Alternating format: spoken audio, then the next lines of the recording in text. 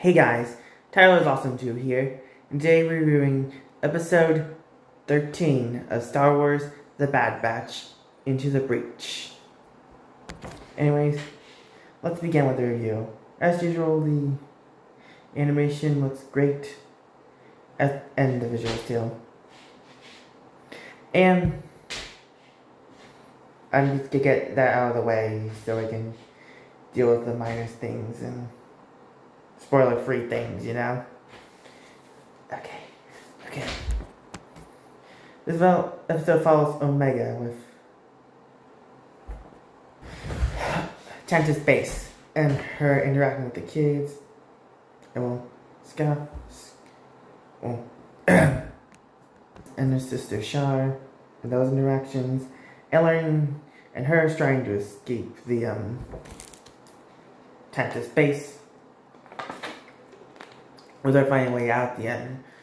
Meanwhile, the Bad Batch, with the return of Echo. Nice to see you again.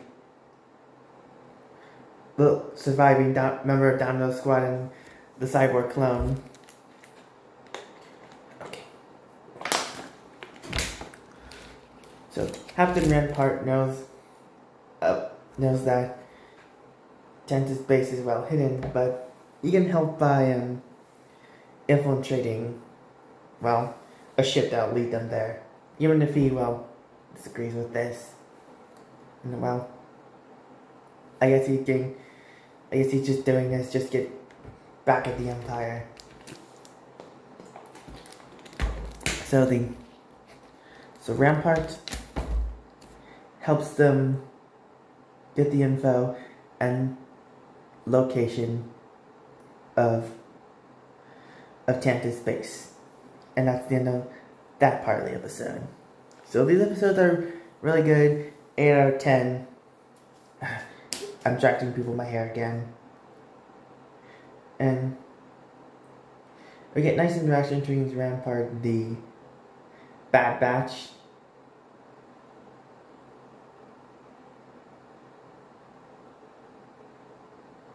And got distracted again. And I seen Omega interact with those other Tanta's-based kids. So, anyways, be sure to hit that. 2 more episodes of The Bad Batch to go. To 3 or whatever. And be sure to hit that Kuga thumbs up button, like, subscribe, hit that notification button. Follow me on Facebook, Twitter, Instagram, and TikTok. I'm Towson 2. And may the Bad Batch be with you.